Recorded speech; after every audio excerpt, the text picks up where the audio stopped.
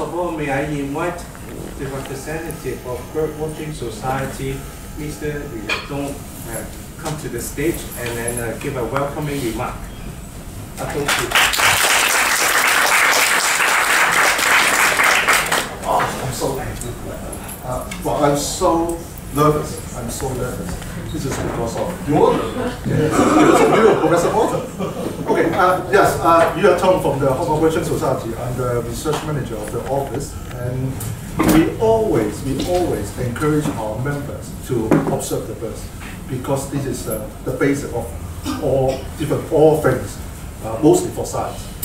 We always emphasize how important the good observation of the birds can contribute to the conservation and also for personal life.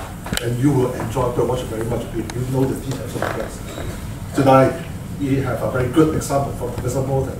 So, well, he will tell us how to observe the birds and to see how to study the birds. This is the thing we always tell our members, how important the observation could be. So, yes, I'm very nervous because I think the last time myself and Professor Morton in the same classroom is about here, 20 years ago.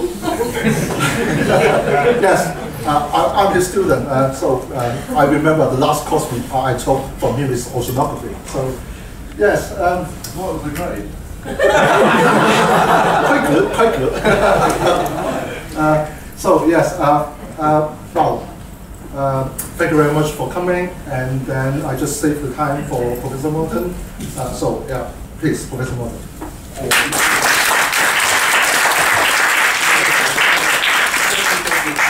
Yeah. So, because Professor Morton need 1 more minute to warm up. So he wants me to say a few words about his personal life. He's handsome, also available. No, just joking. When I was young, I worked in the Swan Institute of Marine Science. Swan was the founding director of the Swan Institute of Marine Science in 1999. Sorry, 1989. Sorry, when they built the foundation in 1989, and then start the operation in 1990. Now, if I look back, the first leaflet I got from the lab was on birds. He actually drew all kinds of seabirds he encountered at Capitecula. It was really impressive. He drew every single details of the birds.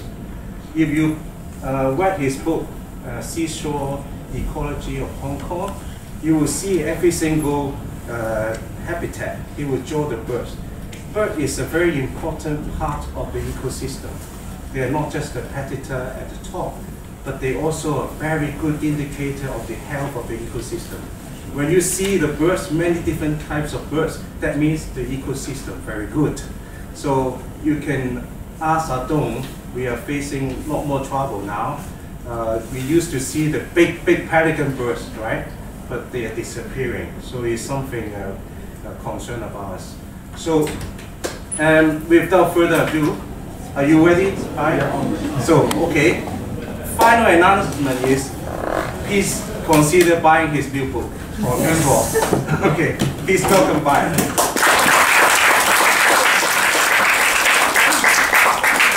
Thank you guys, thank you very much. There's more people here than I expected. Do you mind if I take my jacket off? No more, that's it. That's not leave the trousers on. Yeah, thank you. Right. So, I retired from the University of Hong Kong, as you know, 2003, and arrived back in England on 2004, early 2004. I bought a house in London, got fed up with London, changed one dirty city for another one, and so I bought a house on the south coast of England. And I think this poem says it all about me, really. This is a poem by Arthur Hugh Clough that talks about the tides, especially estuaries. And I love that sort of concept of the water flowing in. Anyway, never mind. Here's the book, and here's the subject of the book. Early, named after my father, Ernest.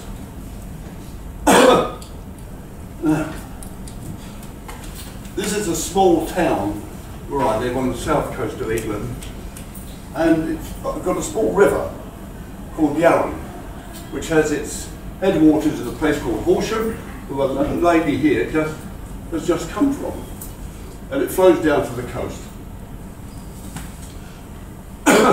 And in it live swans, newt swans.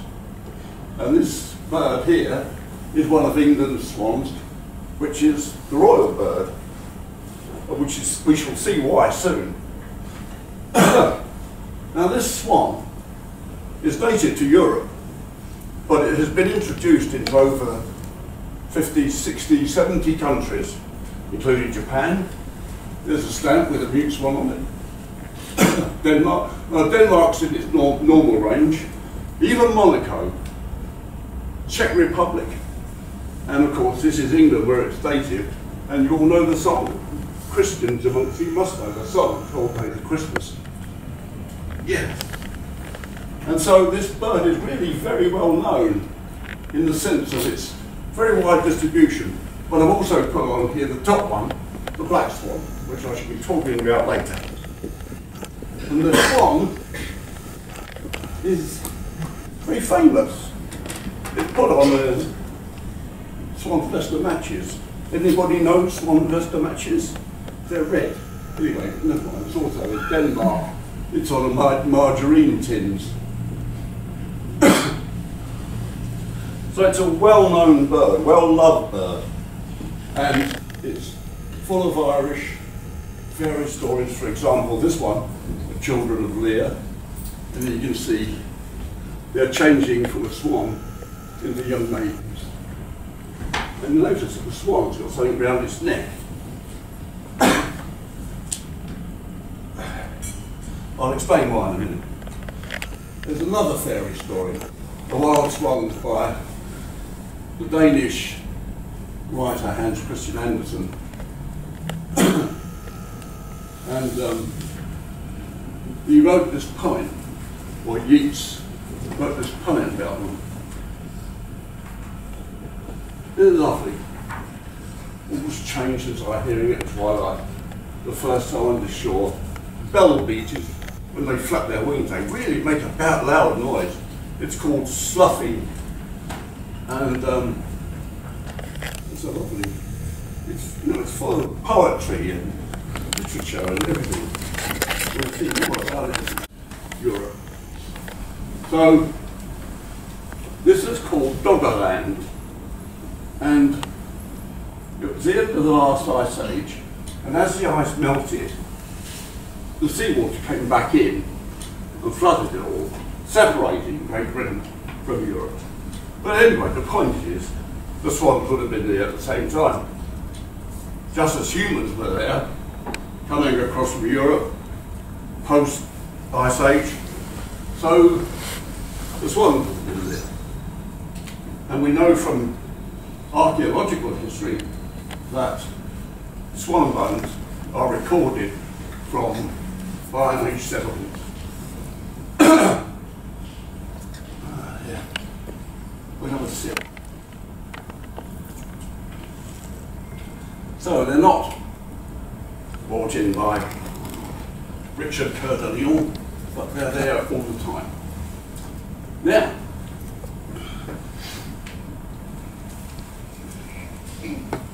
this is England up here with the coast. There's my River Arun. As you can see, it's tiny. But once upon a time, this is France and so on, that river was enormous, running between Great Britain and Europe. I mean, one of the biggest rivers in the world. These things like the Seine and the Rhine were just tributaries of it. So that even until relatively recently, Britain was joined to Europe with a huge river separating the two.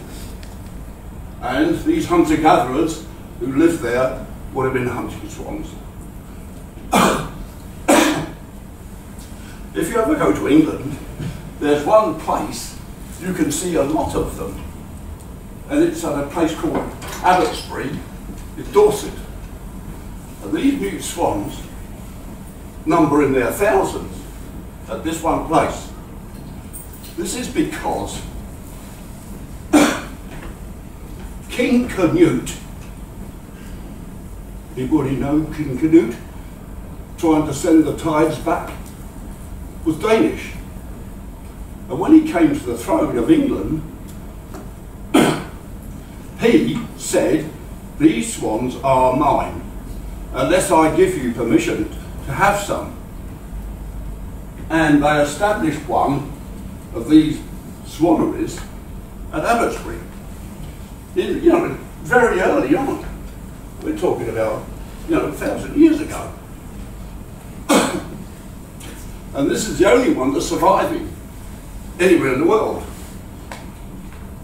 And there's thousands of them. They can come and they can go, but they all come back and they're fed. And it's called a game of swans, G-A-M-E, a game of swans. And they all live here. I've never actually been, but I'd love to go.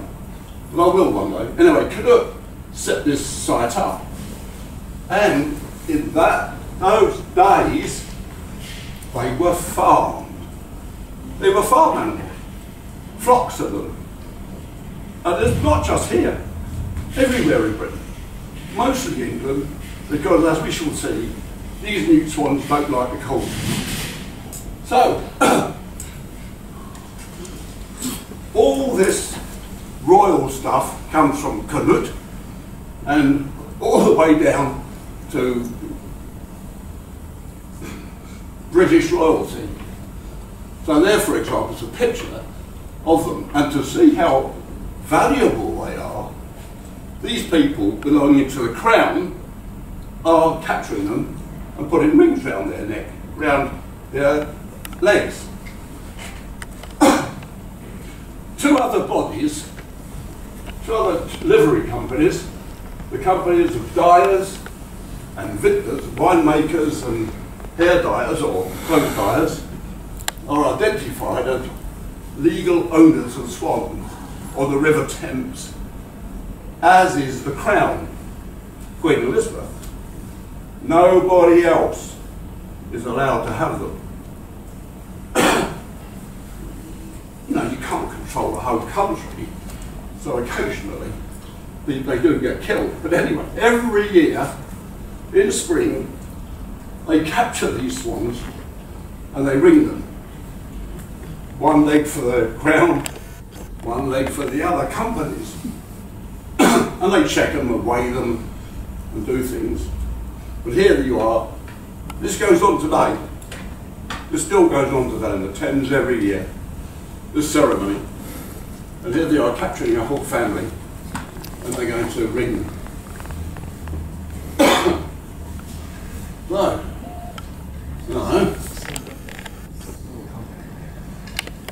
an interesting thing is St. Hugh of Lincoln had a swan as a bodyguard. This thing used to sleep with him. Now and if anybody came into his room while he was asleep, not the swan, St. Hugh, the swan would see him off. And you'll notice again the ring around the neck. Because of course these people were very powerful, So he's got this sort of gold everywhere. But anyway, St. Hugh is also the patron saint of swans, but also sick people and shoemakers. I don't know why shoemakers are so important. If you go to this place in Bath and Wells, it gives you a clue how they became domesticated. Because when the Normans came to Britain and killed almost everybody except my ancestors, they had moats around their castles. And these castle moats were full of vegetable, rubbish, garbage, humans, excrements, everything went into the boats, making it perfect for swans because it all produced green algae, and, which they love. But here, today, you can go to the castle of the Bishop of Bath and Wells, and the swans will ring for their supper.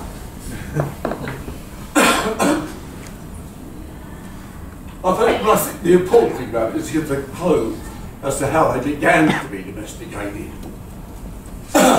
And, everywhere you look, you find these swans with royal or kings of the House of Lancaster, they missed out on royal true royalty, but anyway, even in Denmark, you understand there's a very close relationship between Denmark and England because of the three kings. Right.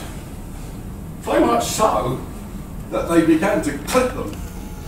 First their toes, well their toenails, the toes, and then their bills.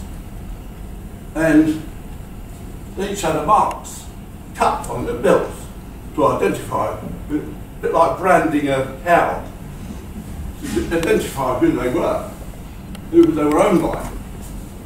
And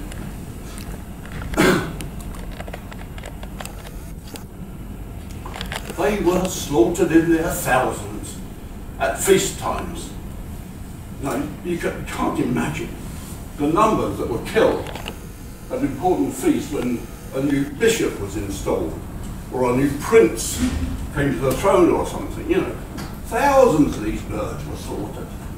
But the likes of you and me, well, the likes of you, not me, but were prohibited from catching on pain of death.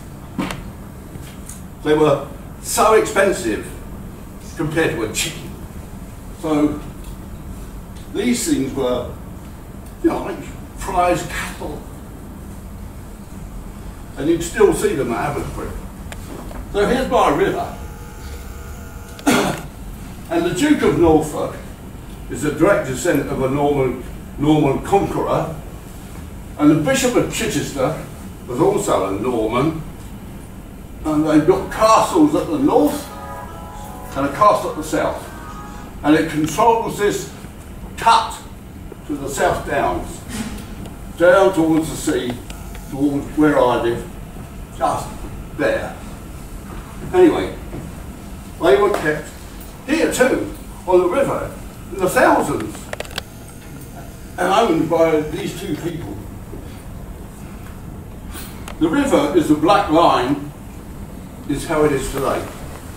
But the yellow and orange is how it was before it became canalised. Which will come back to this in a minute.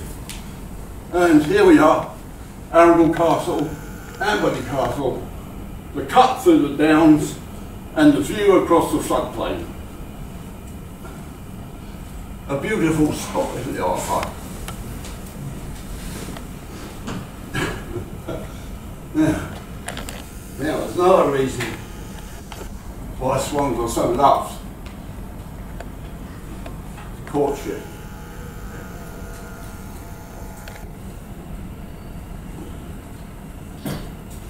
When they make love, let's come together like that, in the form of a heart. So you know as well as I do, that when we talk about a heart, love you with all my heart. A heart is a red blob of throbbing muscle. That is the origin of the heart. What we perceive to be the heart. And they do this at the end of the courtship. But not just that. They're a symbol of erotic love. And it begins largely with Leda and the swans. Leda was seduced by Zeus, who's the top god, Roman god. He seduced her, and from their coupling came. Who's the guys in the Trojan Wars? I can't remember. Anyway, that's a mosaic that's in Cyprus, which I've been to see. Very famous mosaic of Leda and the Swan. But this is by Rubens, and it is extremely erotic, but it is not the most erotic. So on the internet tonight, have a look, and you will see Leda being seduced by Zeus. There's not only the mute swan, there's other swans in Britain, and these are two of them, the Berwick's and the Huber.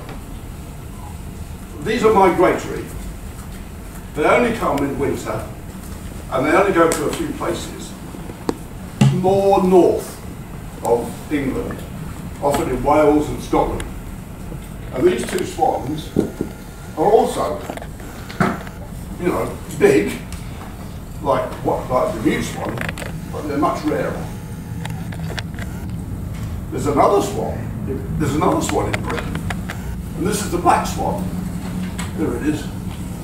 And it was discovered by French and British and Dutch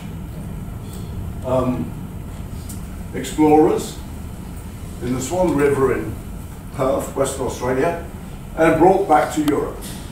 It was brought to England, but we don't know who by. It was also brought to Napoleon as a present for his wife.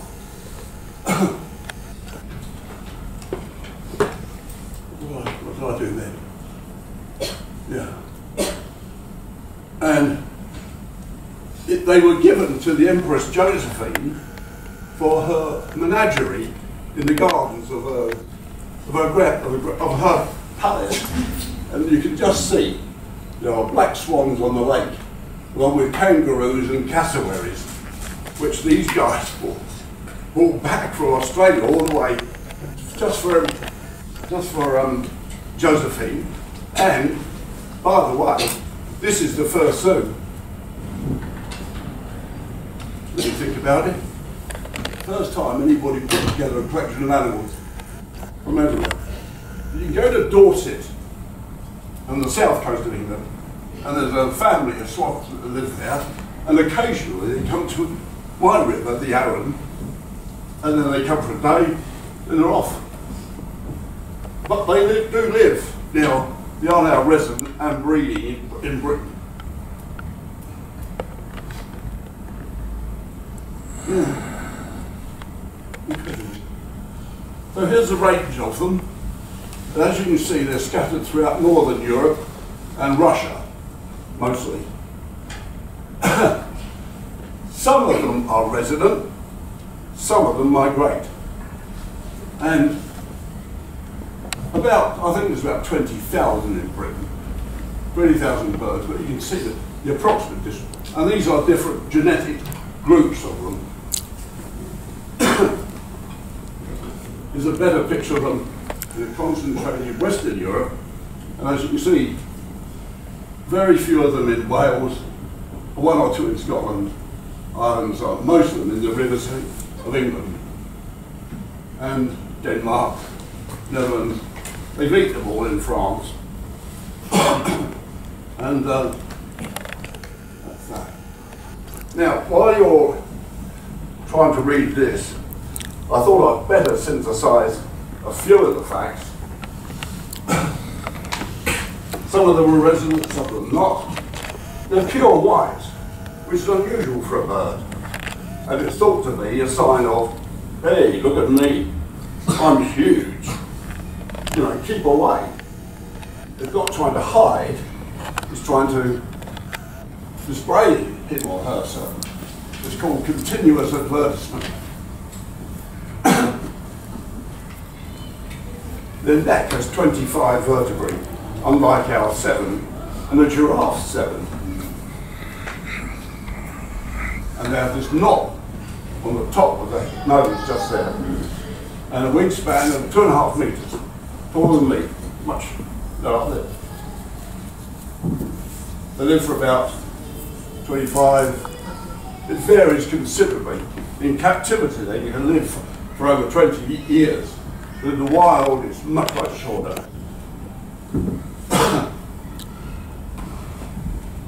They're hugely territorial. The male is considered to be insanely aggressive, and we shall see that in a minute. Usually about 4 to 10 eggs.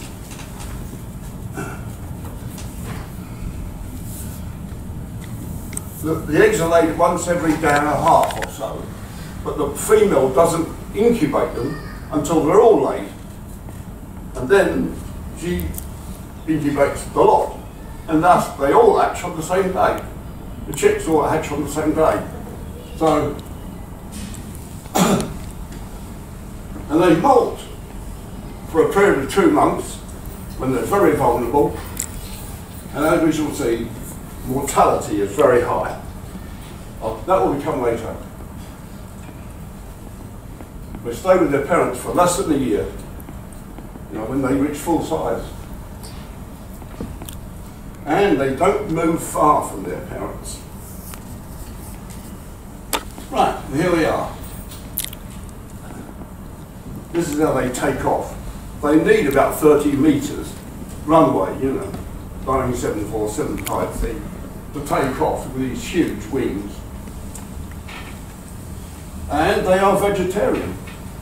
And these are photographs I've taken of them feeding on weed in the river, on weed in the sea, on fields of vegetables, which I'm not sure the farmer thinks too much about. They'll eat grass, they'll eat anything that's vegetable.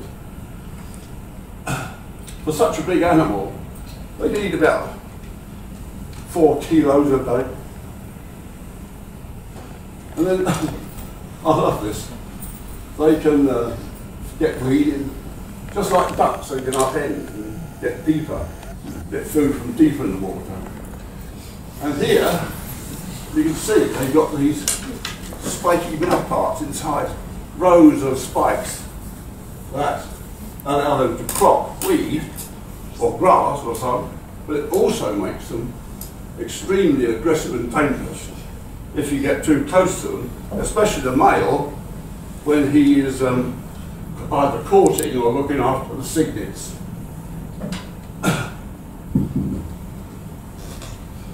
You can tell when they're aggressive because he will show his wing feathers up high, and if he becomes really aggressive, and you should be getting out of the way when he does this. This is what we call busking, and it is the time when he's going to attack if you don't move. And there's the aggression which these birds show regularly during the summer, early summer breeding season. And they do almost all the other things, like they preen themselves and wash themselves, and you can watch all this going on almost any time. Night or day, they can asleep whenever they feel like it, floating down the river asleep. They swim sometimes with 1 foot in the air. A bit like a sort of, I don't know, resting with your feet up, putting your feet up. You just put one up. You can see how big they are, the feet. So when they're on land, that's really quite weird. They're huge feet. There's the knob, by the way, on the hill, the building. You can see it. Now, this is courtship. I'm not going into a great deal about the courtship. You can see what it involves. A lot of touching, a lot of displaying, heads waving backwards and forwards, you know, crossing over, or a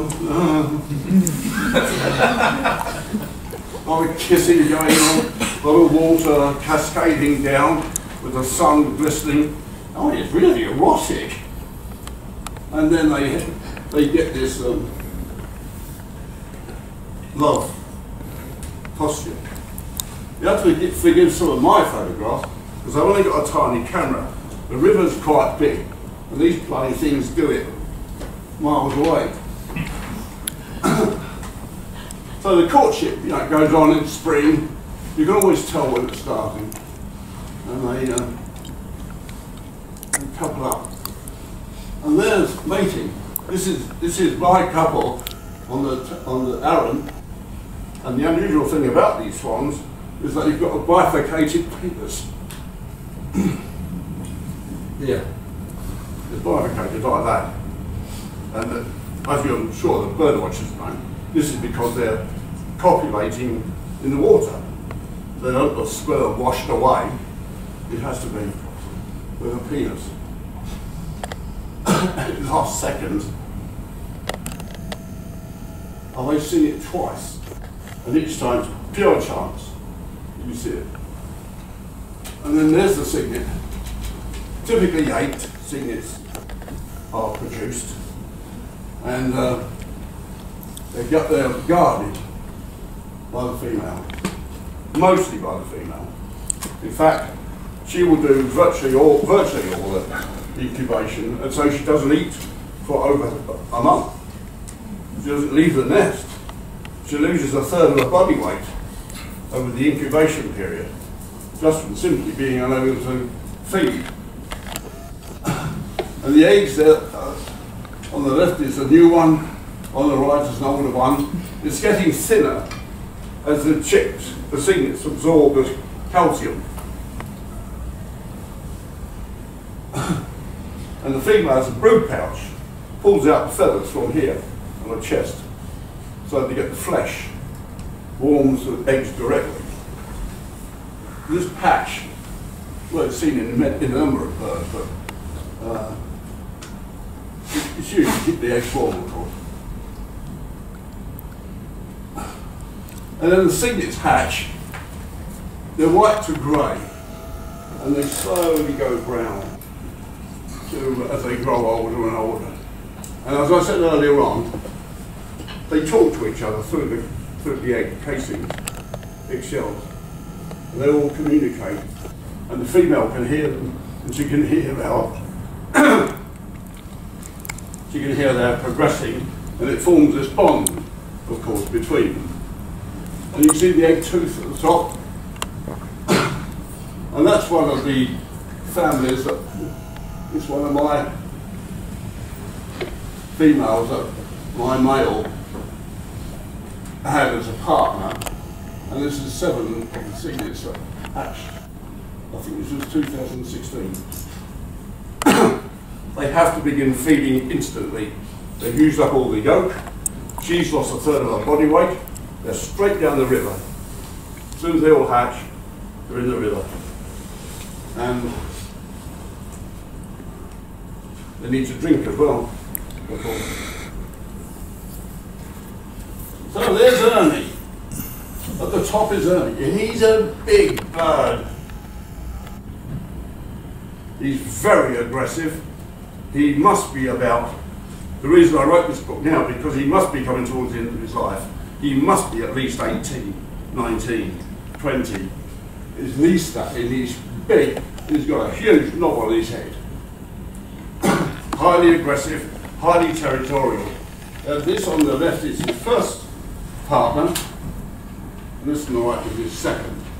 And I had to draw them because I had to see, I had to recognise them. I shall show you some photographs in a minute, which will show. Because when we look at them, they all look the same, but they're not. So here we are, Ernie in the middle, and you can see his bill is broader, a brighter red. Elsie's is orange. This is a different shape. The nose on the two are very different, the nostrils. So you slowly pick up the fact of how they differ as individuals. And then, you have to spot them. Now there used to be about 50 of these birds on my river. There's hardly any, there's not so many now, but they used to come here regularly until the local council decided to rebuild the sea wall, the river wall, and then they left, but I shall explain why. But then they love feeding on this scum, the phytoplankton scum that comes in with each tide. And they used to roost on the town quay, where there, as we shall see in a minute, is neutral ground.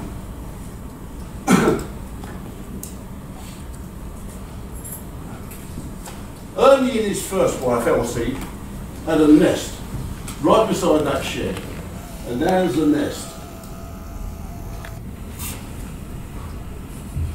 She died in 2011. And because of that, it was abandoned.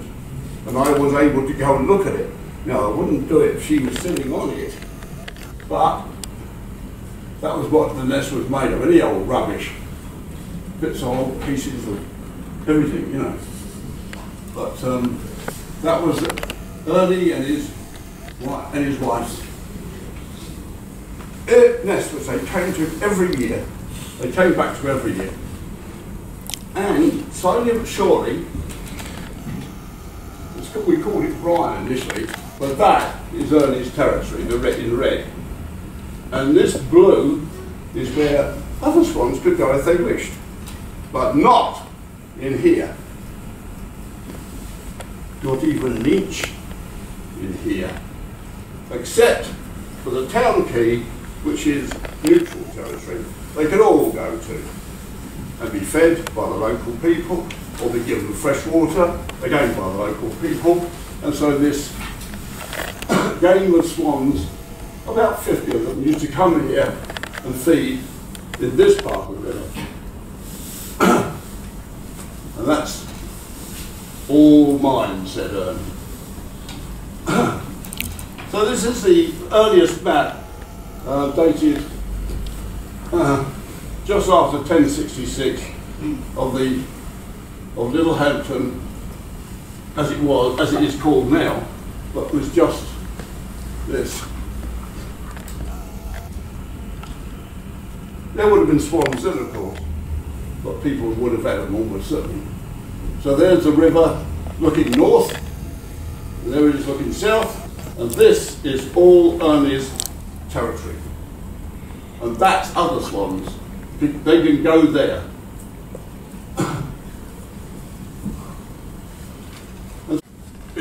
Hatched in blue, and the river has made a cut through the downs, forming a northern freshwater floodplain and a southern estuarine marine floodplain. And Ernie lives here. The rest of them fly up and down between the two places. All the other juvenile birds, unmated birds, live up there. And they fly down to the river to feed in that one bit of the river here.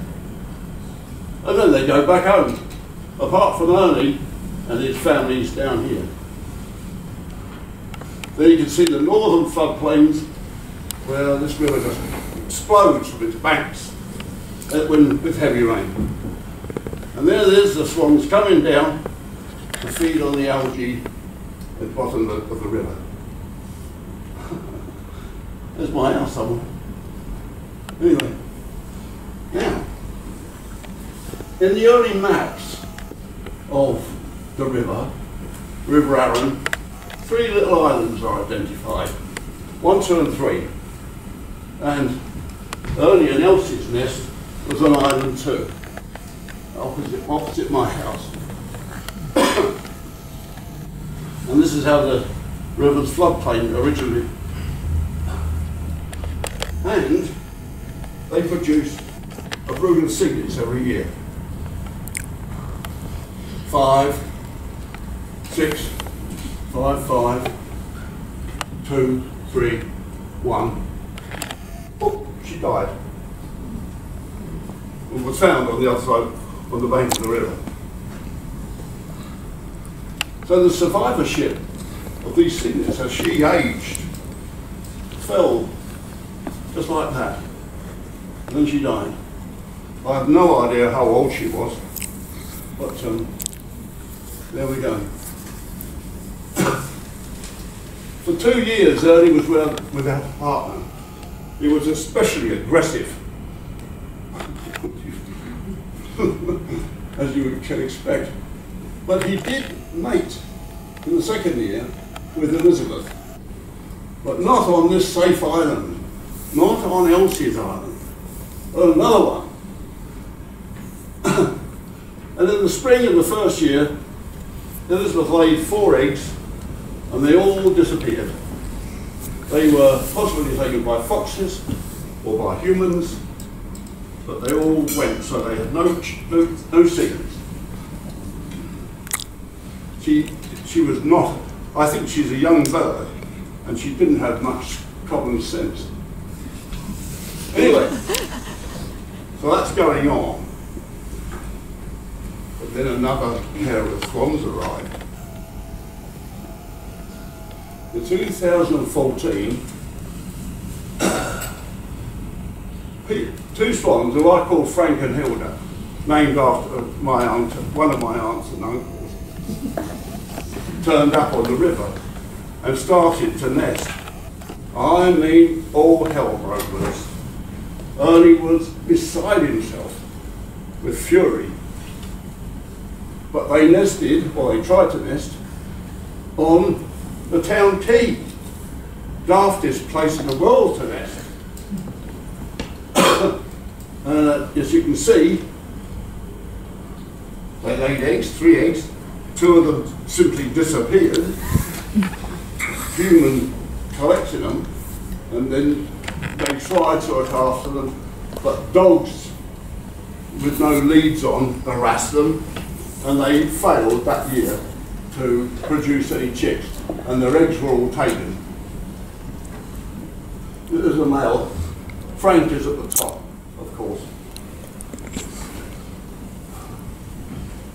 Now, on the opposite side of the river, where Ernie and Elizabeth are nesting, they produced their first batch. At the same time, Hilda and Frank were coming to nest, Ernie and Elizabeth were trying to nest on the other side. But it was pissing with rain when they hatched. They tried to get down to the river. They slid down to the river with all the seaweeds, and then they couldn't get back up again. It was too slippery, and they were stuck, covered in mud, and the local wildlife hospital captured them and got them cleaned up. And unfortunately, only a few of them survived. In 2014, 15, 16, 17, Frank and Hilda attempted again and again and again to nest on Elsie's old island. But Frank was harassed and harassed by Ernie until eventually he gave up. He simply stopped coming. But Hilda kept on coming. Now, this is a slightly complex, but this is where Elsie died. This is the original nesting site of Frank and Ernie and Elsie. That's the nesting site subsequently, and this is the town quay. This is where Frank and Hilda tried to nest it. And this is neutral territory, of course. So the different nesting sites are all identified where the 2 ladies, it's the ladies who decide where to nest, by the way. It's where they decided to lay their eggs. Now, eternal love. Swans kissing, love forever. Something very strange happened earlier on this year. Love, partners till death do us part. Wrong, because on the 6th of May in 2018, having just driven Hilda away from his territory, Frank decided to have sex with her outside his territory, with Elizabeth sitting on the bloody desk watching. And it was, I mean, I was totally confused until I started reading the literature. There it is. This is Elsie and Ernie. Sorry, Ernie and Hilda. Disgraceful. In front of the children. It was not rape. It was consensual. And we now know, through DNA publications of butte swans, that it is common. Common. For male birds and females outside the partnership to have sex. They are not monogamous for life. They often have sex, and both sexes do it. And it turns out, as I'm sure our bird watcher here will know, in fact, most birds do it. They're a bit like humans, actually. Yeah, I couldn't believe it, and I had my camera. Just pure fluke, pure coincidence. In 2018, we are coming right up to date. To give you an example of what happens with mute swans, they laid 8 eggs. One was adult, you know, unfertilized. 7 hatched. They went to the water. 4 died. 4 died immediately. Well, just simply gone by the next day. I have no idea what happened to them. But only 3 have survived. Well, one of them was eaten by a crow, we know that. You can see them watching this crow. And one of these eggs, from a previous year actually, fell into mud. And I found it. But the interesting thing about it was, the anoxic mud, where it had fallen into, highlighted all the pores on the shell. You know, when you look at a bird's egg, you don't notice the pores, but of course they have to, don't they? They have to respire, they have to lose carbon dioxide, they have to, you know, get rid of excretory products somehow, and the whole egg shell is covered in patterns of pores. So here we come then. There's Elsie's broods when she snuffed it, and then along comes Elizabeth. She's young, very young.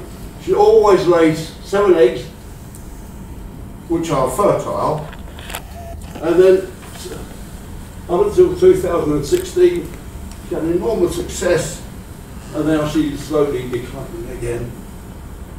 I haven't gone any farther because I will keep on watching them, of course, but I think Ernie's time is coming. There'll be another male swan sometime. And as you can see, mortality is typically greater than 50%. Typically, usually. This is one of the last photographs I took of them, taking the 3 cygnets upstream. And he's doing something I've never seen before. He's sort of rilling the mud. I've never seen that. I don't know what he's feeding when he's doing that.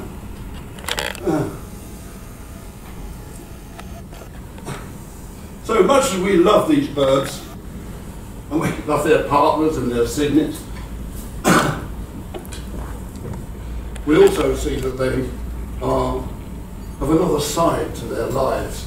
They are extremely aggressive, and adultery is common, and survivorship is not very long.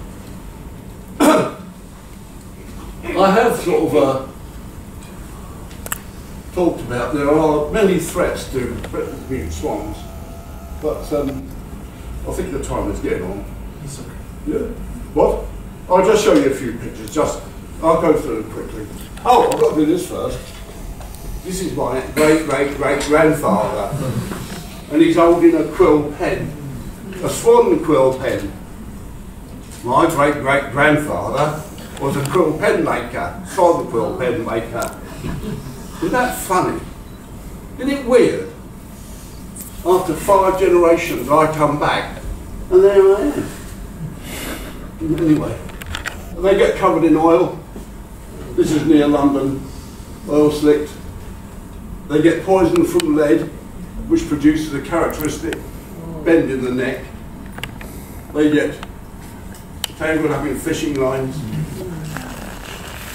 They feed on dirty water because when it doesn't rain, they have no choice. So this is the road drain they're feeding on, they're drinking from. But some local people put out buckets for them of fresh water. And unfortunately people feed them. So these are the green feces of a normal bird. This is just bread and chips from a bird that's been fed with. I actually like bread and chips. It's not good for swans. We're trying to stop it in the town by not feeding the gulls. Because the gulls are a pain in the butt. Anyway, there's the characters in the story. And as you can see, you know, if you look at them carefully, just watch. Don't make a fuss about things. Yeah. Oh, thank you all for listening, Graham.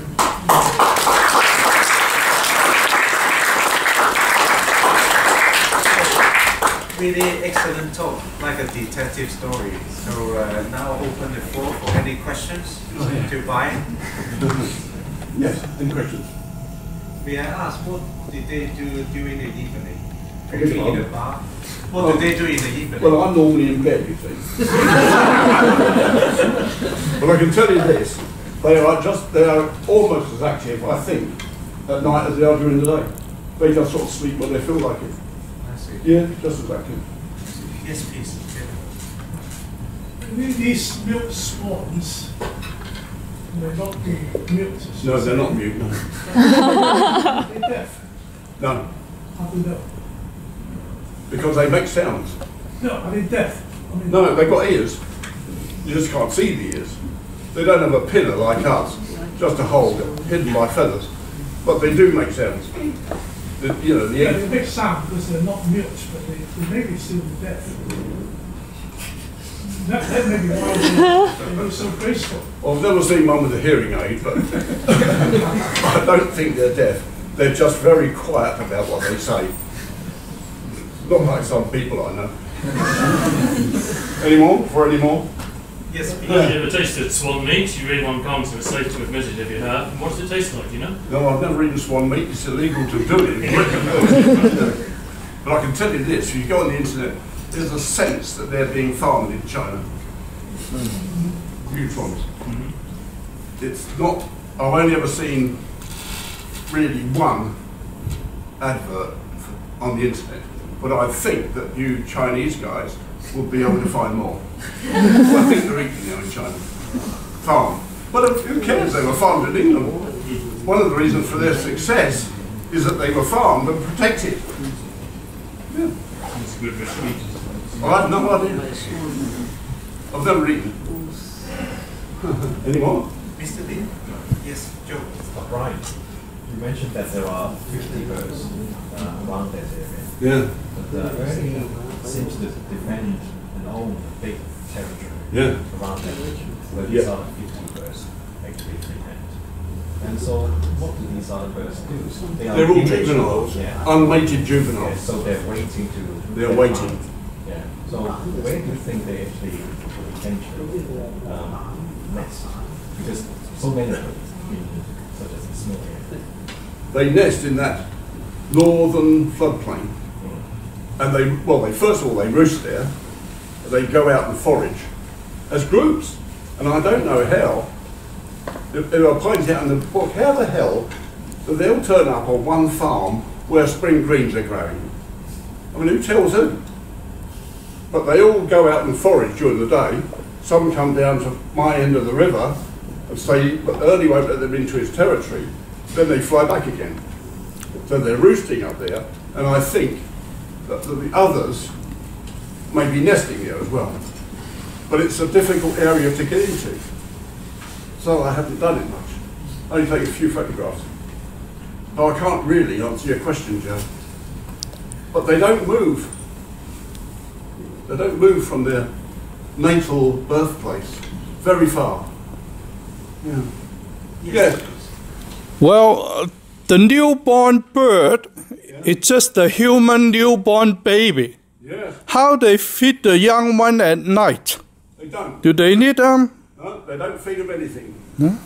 Newt swans do not feed their young. They have to learn the very first day they hatch. They have to learn by watching their parents what they are feeding them.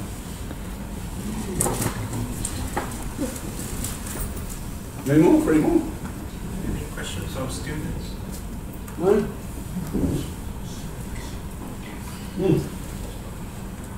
Yes, please. Do they have natural predator or species? Oh yeah, the cygnets do.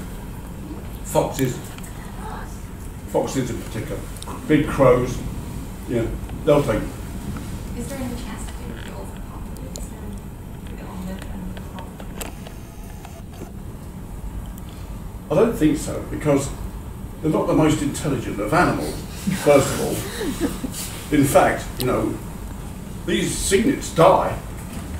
Over 50% of the cygnets that hatch die, and these swans don't seem to give a shit, you know, they just carry on with life. You know, they can't count. Counting is a very human thing. Takes us years to count, learn to count, doesn't it? Oh, Mum, 1, 4, 7, no, 3, yeah. Birds can't count. So, the bird watchers used to tell me that they go into a hide, 4 bird watchers would go into a hide, and one would come out, and the birds would think they'd all come out. So the 3 bird watchers in the hide have now got birds all around them, but they're quite happy there's no humans around. They can't count. They have no idea what happens, that one dies. Helen, please. Oh, yes. Just a question. Could you recognize any of the grown-up babies of early? Do they join the, fly up and down juvenile flocks, or they just spread to the other way that show no tolerance to? They want to come back to the family, and they do it sometimes for up to about 18 months, but only will, as soon as they lose those brown feathers and go white, click, on goes the light, competitors. Yeah. As soon as they go white, he will have nothing to do with them after that. Yeah. Very interesting. Yeah, I thought so as well. And I slowly put the picture together. I can tell you're very busy in your retirement. You have to do this survey every day. No, I don't do it every day. You know, sometimes I'll stay in bed for a bit. Okay, now may I invite Yu Yadong to give a souvenir as a token of thanks to Brian. Please join me to thank Brian once more.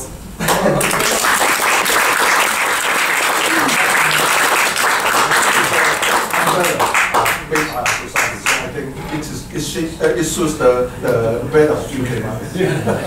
So, most importantly, Brian's still here, happy to sign the book for you if you buy it tonight. Very special occasion. And also there will be another talk about the beautiful Weir Marine live in Hong Kong and elsewhere on this Saturday morning, 10:30. The talk will start around 11. But if you want to have his signature again on Saturday, please come early, because we're expecting 300 people there. That talk will be very exciting because he tried to sum up what he learned from Hong Kong since he was a juvenile. So please join me to thank Brian again. Outside and sign the book for you. Thank you very much.